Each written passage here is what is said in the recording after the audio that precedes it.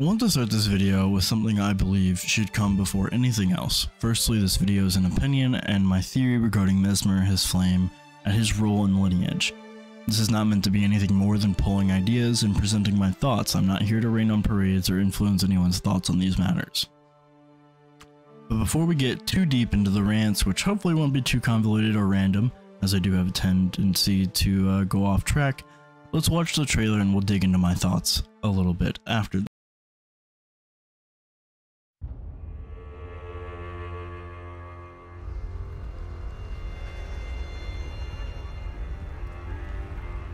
Pure and radiant, he wields love to shrive clean the hearts of men.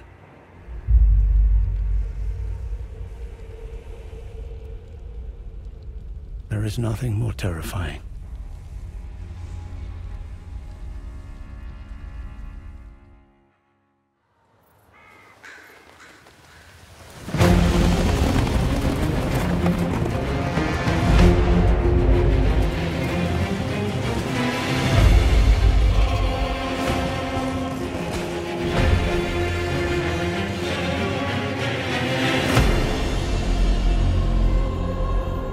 In that forsaken place, blood must spill. Blood of your fellows. They are truly faithful.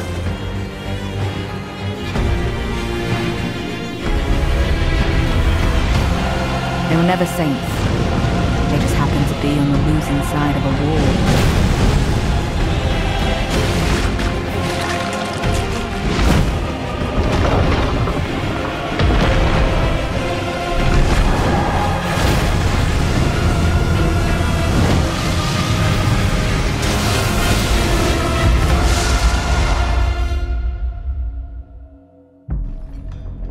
Mother, wouldst thou truly lordship sanction in one so bereft of light?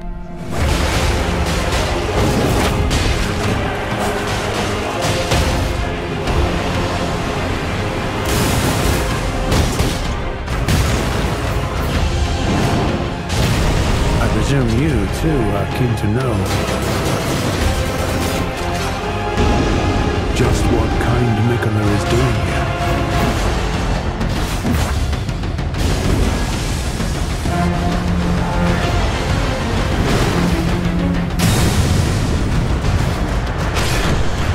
Those stripped of the grace of gold shall all meet death in the embrace of Messmer's flame. Come now, touch the withered arm and travel to the realm of shadow. I will not be far behind. May we meet again.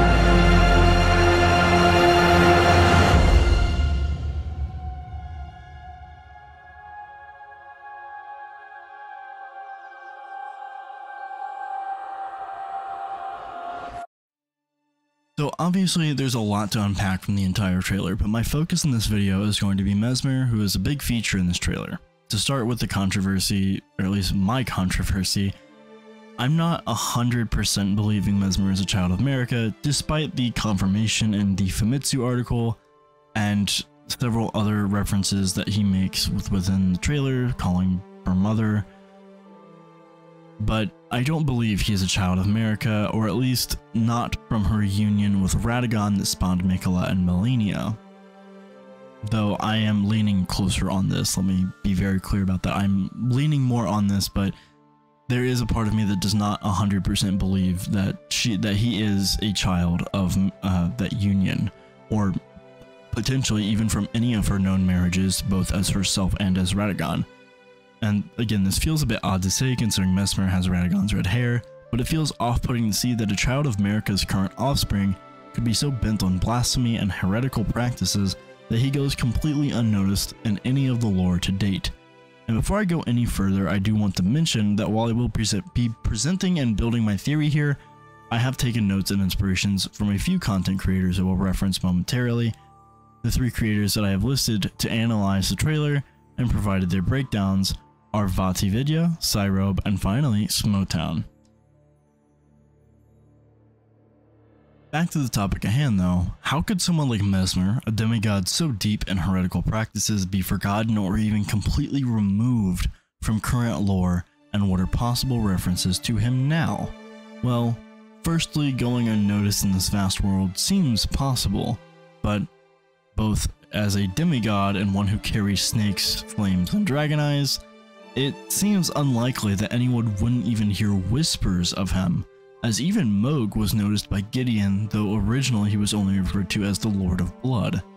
Some symbolism has been popping up in regards to what might be hinting at Messmer's relations to America, or especially Mikola and Millennia, are the Impaler's Catacombs, a spirit NPC who mentions a forgotten child of America, and the Smoldering Butterfly.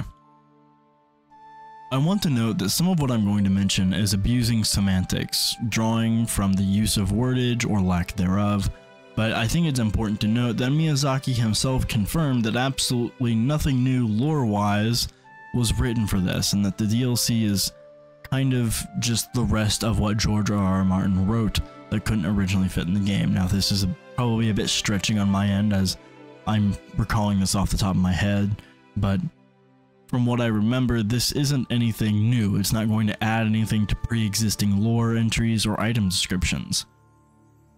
But anyways, let's get into this part.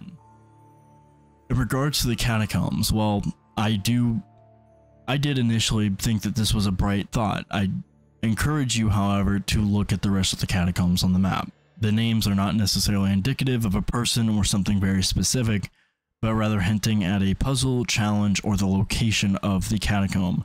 The Impaler's Catacombs in this instance has, well, a giant piece of floor that smashes and impales you. Who could have guessed?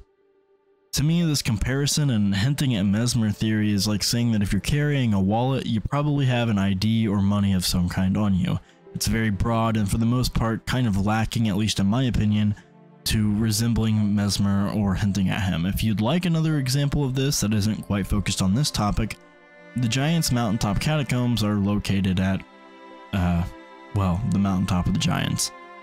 All of the catacombs have similar naming conventions, and therefore I find it incredibly difficult to actually place faith in the Impaler's Catacombs being a real reference to Messmer, but that's just my opinion. Now, as for the spirit who mentions the forgotten child, I've seen many people confuse the location of this ghost. He's nowhere near the Impaler's Catacombs, as some suggest. I see a lot of people saying, oh, he's close to the Impaler's Catacombs. No, he's not. He's all the way over at the Church of Pilgrimage, located at the other northern end of Weeping Peninsula, which realistically isn't that far if you just play the game, but, you know, the trail kind of says otherwise. It's a pretty long distance based off of how long you would probably take as a normal person. And not only that, this NPC is talking about the walking mausoleum in the distance, which houses a soulless demigod. Now, as far as the soulless demigods go, I believe Smotown explains it best in his breakdown where he references Bandai Namco's article posted pre-launch of Elden Ring. We know there are other demigods that we haven't faced in-game. The Bandai Namco article from pre-launch regarding the story trailer talks about the numerous demigods who were slaughtered in the Night of the Black Knives, not just Godwyn, unnamed dead demigods. Then we also know from the Mausoleum Soldier Ashes item description that the Wandering Mausoleums contain unknown dead demigods, again other children of Marika that we just don't know the names of. As he mentions in the clip, many demigods were the targets of the Black Knife assassins, not just Godwyn. This heavily implies, or at least potentially gives context in referencing the soulless demigods within the mausoleums, as the other demigods who were slain on the night where death was brought into view. These other demigods would likely be other members of the Golden Lineage, as even Godric, referred to as the runt of the litter by Aeneas, who sits within the Round Table Hold, is a member of the Golden Lineage despite his cowardice and lack of strength compared to his kin. This would also go to disprove the every lineage has 3 children theory, as the Golden Lineage at least has 5 members that we know of. Godfroy and Godric are actually both listed as being siblings to the others, as they are part of the Golden Lineage, which would imply that they are both demigods, which as we know, the golden lineage is comprised of demigods. And if we go to talk to Aeneas, Aeneas actually tells us that all demigods are born from Marika, which makes Marika's golden lineage not just Godwyn, Mohg, and Morgoth, as they are part of the golden lineage, but also Godfroy and Godric, which means that her golden lineage has at least 5 children, not 3. And as I said, Mohg and Morgoth, despite their omen blood, they were born from the golden lineage. So just keep that in mind. This is conjecture relating to the soulless demigods, but I have gone a little off the rails, so let's get back to the topic at hand. Finally, everyone's favorite comparison to date, the smoldering butterfly. Well, I don't really have a whole lot to say on this other than it's unlike its sister butterflies, the nascent and Aeonian butterflies. The smoldering butterfly has absolutely nothing in its description that hints at having a relation or being symbolic of something. The Aeonian butterfly reads, and I will preface this by saying that the lines that I'm going to read for the Aeonian and the nascent butterflies is only the additional line posted below. It's essentially a description.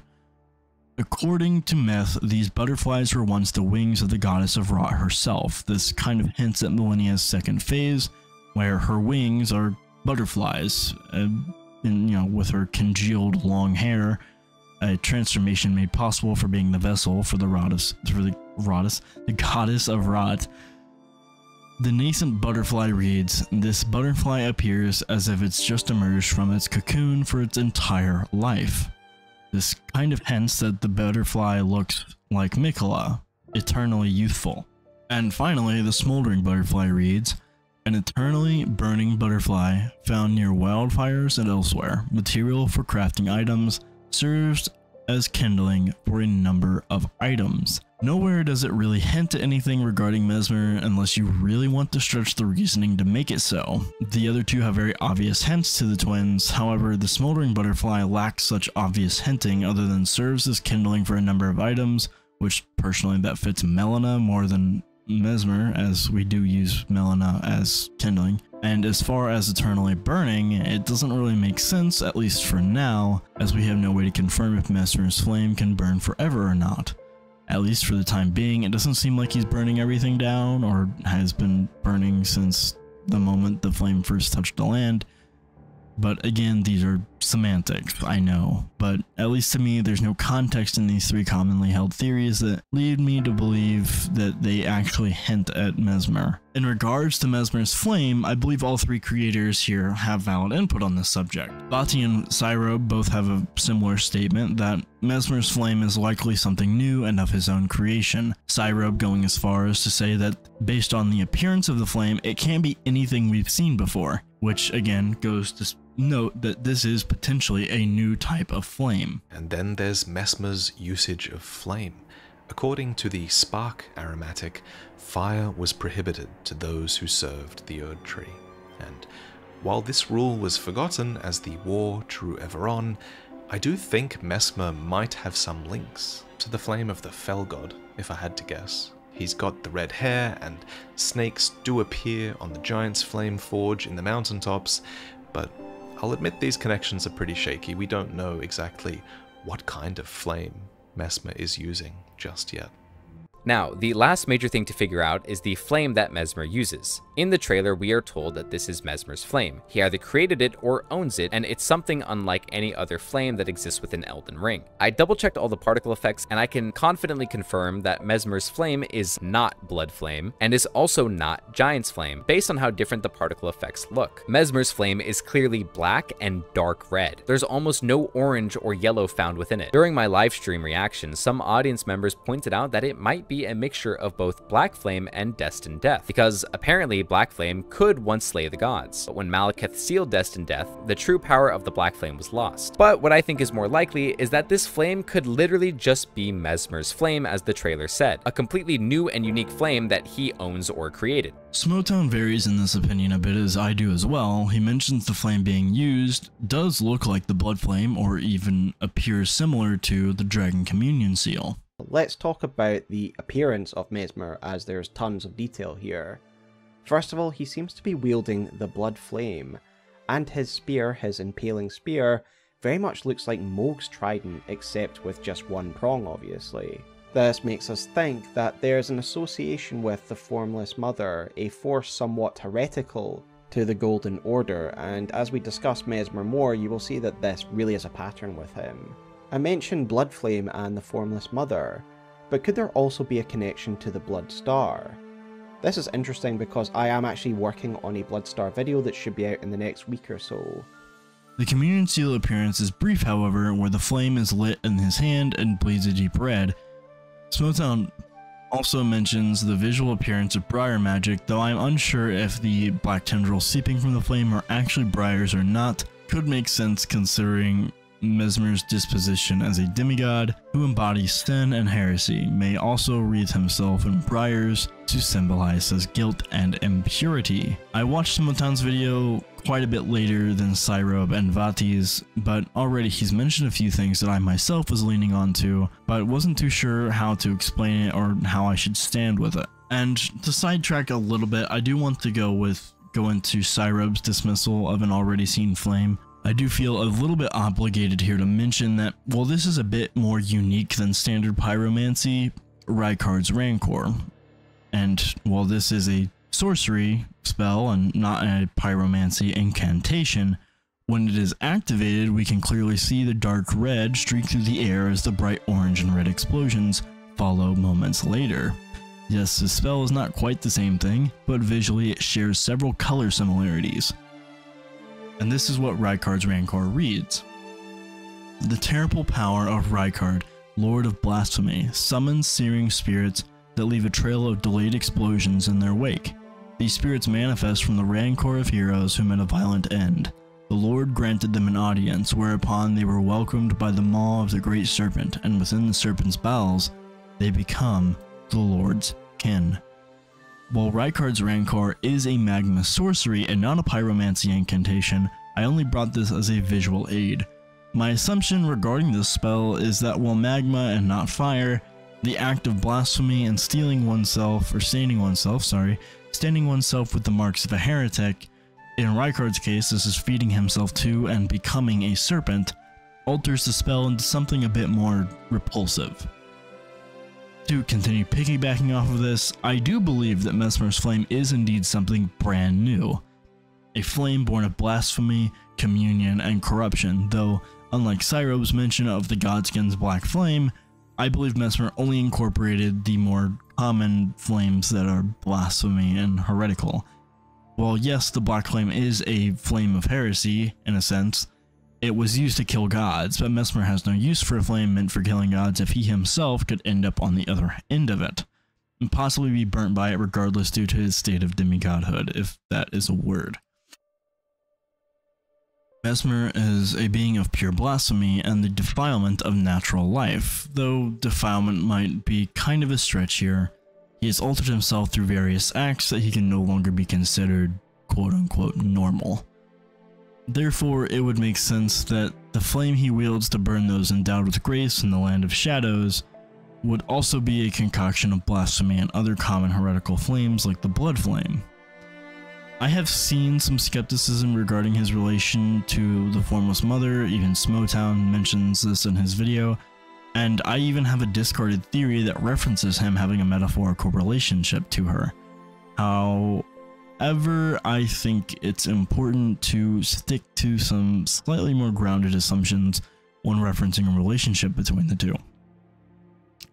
The Formless Mother and her granting of power to those with cursed or tainted blood could potentially apply to Messmer as well for one of two reasons. The first, he has become a being that represents heresy by incorporating dragon communion, convening with serpents, and using or creating a new dark flame. Or two, he's actually a sibling of Miquella and Malenia, both of whom likely have cursed blood to accompany the curses they are born with. This implies that, similar to the twins, Messmer was born with a curse. But what curse could befit the child of heresy? Well, if we are to believe that he has any kind of relationship to the Formless Mother, then perhaps it could be just that, a curse to be born without flesh, without form. Either vanishing from the god's womb, or simply being born cold, Messmer was actually alive but had no form, enlisting the help of the Formless Mother, or teaming up with her, or somehow finding his way to her in some way, shape, or form, who not only would favor him because of his cursed blood, but also the curse that he wields itself. He would find a way to reincarnate himself with new flesh. And I did originally have this as part of my discarded theory, where I mentioned that he might actually be within Miquella's flesh, seeing as both of their corpses seem Messmer's not a corpse, but his body seems to be a bit lanky like Miquella's corpse, as the arm seems to be extraordinarily long compared to the size of the cocoon. And though I do feel that this possibility is near zero, I'm not going to say it's not impossible.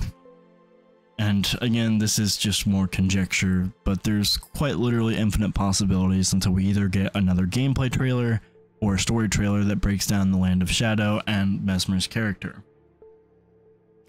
Now, we've covered Messmer's flame, dabbled in the family tree, and speculated where he may sit in it, but who exactly is he? What is his role here in the Land of Shadow? And I'm just gonna say this ahead of time. I'm not exactly too sure, but we're going to kind of lean into the same speculation that everybody else has. And yeah, it has been more or less confirmed that, similar to several other characters within the known Elden Ring universe, Messmer is a sort of hero or fallen hero. Hero of what and to whom is only speculation, but all three creators that I've watched had similar ideas. Though I believe it's easier said that Messmer is either being put to use here in the Land of Shadow, or he is simply loyal to Marika and what she represents, and there is something of importance to Marika here, which I will note later on. Messmer has built a reputation of killing those without grace, if the narration is to be trusted in displaying part of his character. Those stripped of the grace of gold shall all meet death in the embrace of Messmer's flame. Those stripped of grace of gold shall all meet death in the embrace of Messmer's flame. This phrase actually gives us a good hint at what Messmer is doing here in the Land of Shadow, if not what his very role and purpose is. As many have noted, this makes it sound like Messmer is some kind of watchdog protecting the Land of Shadow from those who may upset the balance of chaotic order. And I do mean chaotic order, as we do see a lot of similarities and symbols of creatures that would belong in the Age of the Crucible, a time before the Erd Tree. And as we know, everything that did not conform or was given purpose by Marika's order was banished, enslaved, or executed. And to see all sorts of beasts and people sharing shunned features leads me to believe that Messmer being some kind of guardian could potentially make sense. There's not too much else I can say on his role in the Land of Shadow, as I'm not too sure what to think, and with the somewhat limited introduction we got of him, hopefully we'll see another trailer here soon, or a story trailer coming out within the following months before the launch. I suppose one of the final pieces of Messmer and his relation to Elden Ring's story we currently know that I want to discuss is how we get into this. And yes, this is going to step a bit off course from Messmer himself and focus a little bit more on Miquella here, but this is something that I wanted to cover regardless. Now, yes, of course, defeating Mohg is a fairly obvious step, as that is where Miquella's corpse rests, and at the end of the trailer, a new narrator voice tells us to touch the withered arm and be transported to the Land of Shadow. Now, I'm not too sure who this new mysterious voice is, but it's not Melina, as her voice is far lighter and has slightly less of an accent when speaking. However, I think it's fair to assume that the person speaking is presumably the female character we see standing away from Miquella, or something that I just thought of was that it could actually be Miquella himself, as it does have a bit of a youthful tone to it, and Miquella himself, cursed with, again, eternal youth, would make sense that he has kind of a vibrantly childish voice. One thing I want to note here is that in the Famitsu interview, Miyazaki is asked about the original key art for Shadow of the Erd Tree, and he even expanded further by adding that we will be learning about both the past of the Land of Shadows as well as Queen Marika. Again, a reference to what I mentioned before. This fact right here could potentially throw a wrench in everyone's ideas, as that seemed to be the focus of this statement aside from mentioning we'd be following Mikola. But anyways, there is one final thing. I know I'm trying to wrap this up here. One final thing I want to mention before we finish this out, and I've probably, like I said, I've dragged this on too long already. The other requirement for starting the DLC is to defeat Radahn, which I find very interesting. For one, Radahn is only necessary to defeat when doing Ranni's or a few other side characters' questlines, such as Alexander. The reasoning for Ranni's questline is that Radahn, with his overwhelming mastery of gravity magic, has stopped the movement of the stars, which happened to carry his sister's fate. But what does this have to do with Mikola? Well, if we travel to the far north of Mountaintop of Giants, we'll come across a small castle, Castle Stoll. It is here we learn of Mikola's attempt in trying to revive Godwyn's flesh, the core of all Deathroot after Ranni planned his assassination for her to escape her Empyrean flesh bound to her two fingers' whims. Mikola is attempting to revive Godwyn so he may offer him a true death with hopes to rid the lands between of Deathroot and the blight that it brings with it. The ritual required for this calls upon an eclipse. Now, I'm no Elden Ring magic guru, so I don't really know the details about the whole thing. I probably should have looked it up, but again, this is dragging on. Essentially, the eclipse never came, and they could never harness the energy for the ritual. This is because, by the time they had started, Radahn had already ceased the star's movement, and this is where some speculation begins. As you may know, Caelid was poisoned by Malenia's scarlet rot after she marched southward from the Halig tree. Malenia was marching south to fight Radahn, most likely on Mikola's request, and have him relinquish his hold on the stars so that Mikola's ritual could be completed. This is likely going to be featured and mentioned within Mikola's storyline here in the DLC, and we may yet see Godwyn or what little remains of him. But that leaves one final question in place, and maybe you've thought of this, maybe you haven't, but what does Ranni have to do with Mikola? It's an odd question, I know, but we see in the original key art that Mikola is riding Torrent. This is actually mentioned in the key art question to Miyazaki in the Famitsu interview, and he doesn't really address it, but it is mentioned that he is riding Torrent. When we arrive at the Church of Ella after Melina grants us Torrent's companionship, we run into Ranni, who is going by Runa at this time. She offers us the Spirit Calling Bell. She says that Torrent's former master entrusted it to her, and if we tell her that we cannot summon Torrent, she leaves the bell anyways, saying that she is leaving it at the behest of Torrent's former master. Now, the vocabulary here seems like, you know, it may not be an important piece of dialogue, but the term behest means that she wasn't just handing it over to honor wishes or believe that it was the right thing to do, but behest means that she was asked directly. She was asked. Not just a whim, not just, oh, he wanted me to do this at some point. She was asked to give this to the person who now owns Torrent, or potentially even commanded that she needed to deliver the bell to Torrent's new master. What is the relationship between Ranni and Mikola? I'm not too sure, but it might be a shot in the dark here. Perhaps Ranni aided Mikola in his research to finding a cure for Malenia, and determining the specifics for the eclipse ritual they would hold at Castle Sol. Perhaps Mikola was the first to approach her after finding out she was the first to find a way out of the control of the Two Fingers and the Greater Will, implying that she could possess knowledge on escaping the affliction or notice of other outer gods. Or perhaps they connected as Empyreans, both having shared the same fate planned out for them. They find similarity in one another, as each seem to want nothing to do with becoming a god for the Greater Will, or attaching themselves to the Golden Order. Well, I know this is a lot to comprehend here, and really it's just me rambling, and I know this has nothing to do with Messmer as the original intent of this video was meant to have. It is something that I wanted to cover as it came to mind while I was making changes to my script and video here. But with all of that said, I want to know what you think in the comments. Was there anything in my video you find yourself agreeing with? Was there something that I've overlooked? Was there, anything that I've, missed in the translations here, and anything I might be missing in terms of context? I'd be interested in seeing what everyone else thinks. And with that said, I'll see you guys next time.